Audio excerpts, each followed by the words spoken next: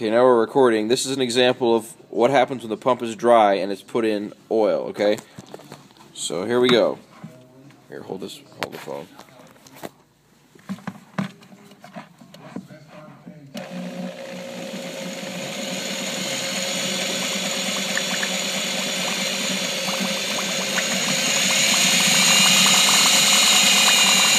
Now, if I cover the valve at the bottom of the shaft where the pressure relief is, like right there.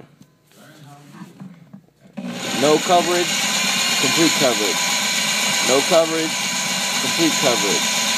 High RPMs, no coverage, complete coverage. Covered, uncovered, covered.